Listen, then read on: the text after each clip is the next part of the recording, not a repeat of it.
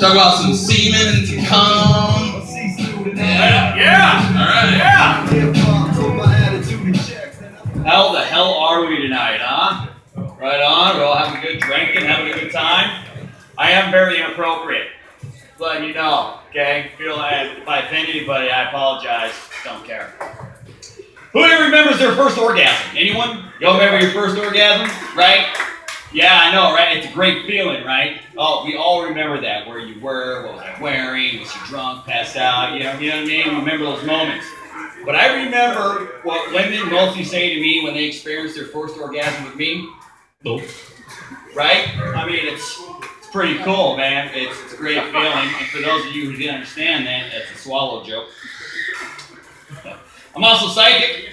I can make psychic predictions. It's true. I'm not one of these hacks you see out here in the street. I have a great ability. Sometimes it bugs me. It keeps me up at night.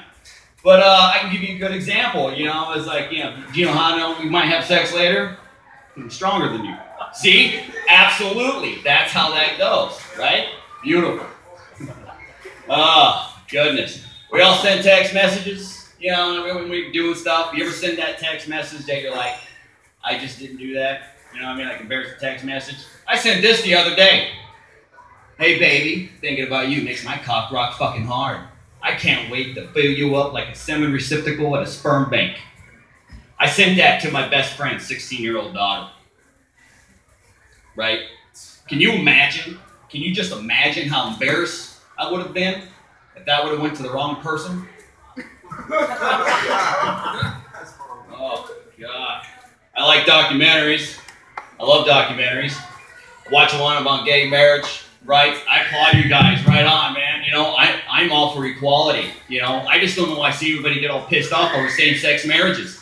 I was in the same-sex marriage with the same girl for the same fucking years in the same bed in the same position. I get it. It's uncanny. I understand it. But here's my question. When gay men propose, you know when gay men propose, do you both go down on one knee? I just assume that only one would get on all fours to present the ring. Just baffled by that whole thing right there. Oh, goodness. I like Mad Dog 2020. You ever drink that? Anybody heard of Mad Dog? That's some funny shit. That's fun shit right there. Yeah. Not as happy as the girlfriend, though. See, because she normally has 2 black guys. This morning she woke up with 1. Thank you very much, guys. It's been great. I love it. I love it. Got nothing to fucking say on that. All right, time to drop 3 more names.